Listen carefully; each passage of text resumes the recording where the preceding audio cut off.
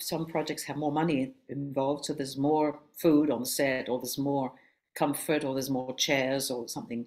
When you get looked after slightly better, but when you come down to the basics, it's very similar. And I like television because it goes fast. I like that. I don't want to sit around for 10 hours to do 1 minute of film.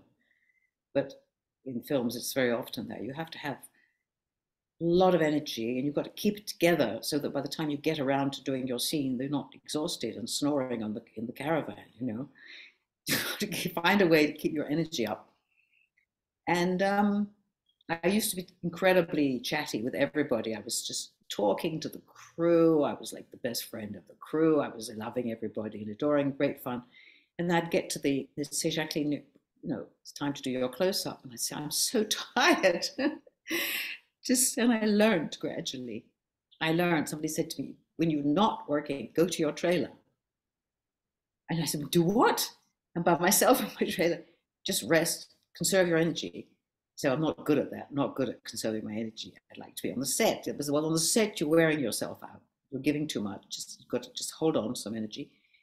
And it took me a long time to kind of get that. So you're still tired at the end of the day because you're kind of lonely and bored in the trailer. You know what I mean?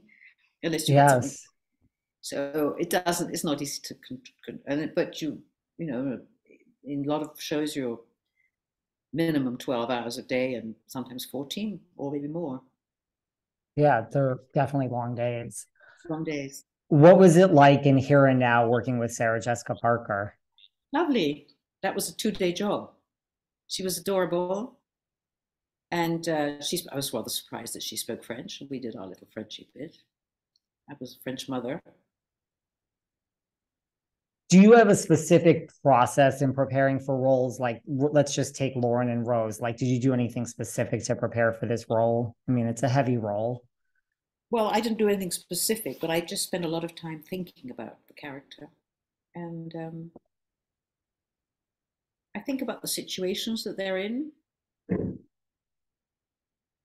no escaping from the situation. That's your story. You can't get away from that. You've got to do that. And when you find yourself resisting certain things and wanting to do other things, and you realize you have fears, and you've got to face the fears, and if you can sort out what it is that you've got to do that you haven't maybe done before or something that you're worried about.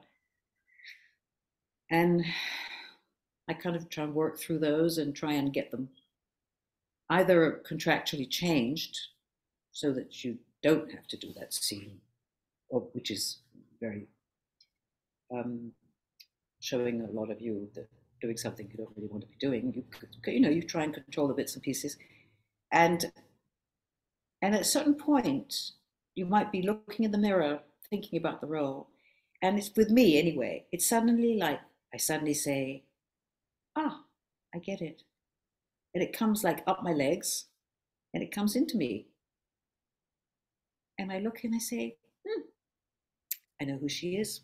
And I don't know why. It's from all that time, that thought, plus the dialogue that you've got, and I somehow find my way into it.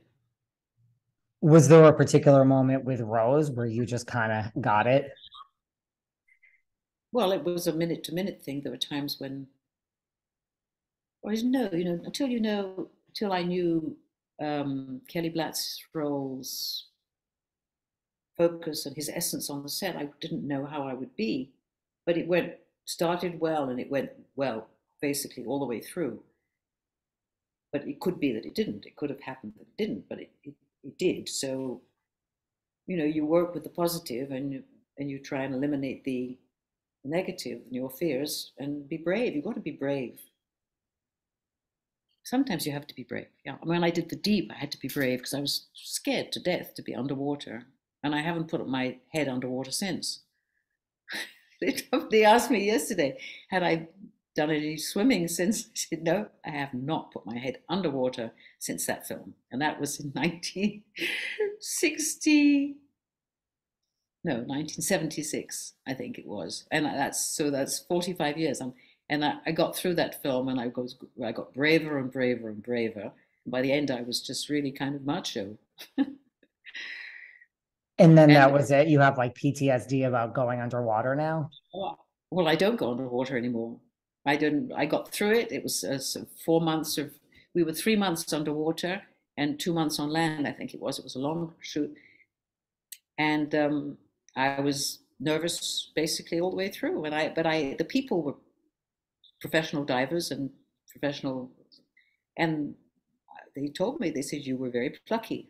I got into trouble underwater. I got into real trouble. I thought I was going to die, and I got through it. I did not die, but I got a real scare. And um, all these stunt things that you never know what could happen. You never know. Yeah, I'm not a big fan of going in the water or underwater personally, but that's just me. I don't Have you tried? understand. I just don't understand swimming in an ocean. I mean, even if they say there's no sharks, it's just you can't really, even if the water's clear, it's strange to me. It really is strange to me. That's just me. So I don't blame you. I mean, the deep looked like it was a scary shoot. I mean, there were underwater scenes. I'm like, this can't be fun. Well, seeing a fish holding onto your, I had the one scene when I'm underwater and I've got my little white gloves on, which you had to wear because lots of things, they stung. There was sort of coral burns and God knows what. And I'm feeding a little fish and it's got its tooth right through my glove. And I'm shaking my finger to get the thing off my glove. And I didn't know what. Suddenly I felt someone nudge me from behind. And I couldn't look who it was, but it was a definite nudge from a human. And I came out, I did finish the scene and went up. And they said, wow. I said, what, wow? They said, did you see that? What was the name of the fish?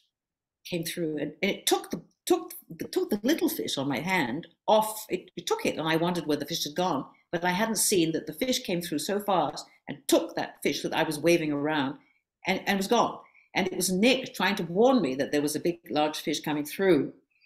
And of course, I was oblivious. I was in my scene and I was doing my stuff. But I'm saying things can happen. I can't remember the name of that big silver fish. A shark? It wasn't a shark, no. I can't remember the name of the fish. Anyway, just an example that things can happen. And I said, why are you nudging me in the middle of my scene? I was on camera. He wasn't on camera. So annoyed. I wanted to go spuzz off. You're like, leave me alone, Nick. I'm filming a scene, right?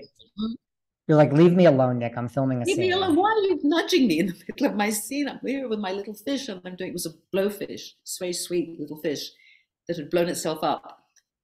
And it was fascinating. Wish I could remember the name of the fish that came through. A Anyway, silver fish. Is there, I mean, you've worked with so many people. Like, is there an actor or actress that, you've wanted to work with or you just would still love to work with that you haven't?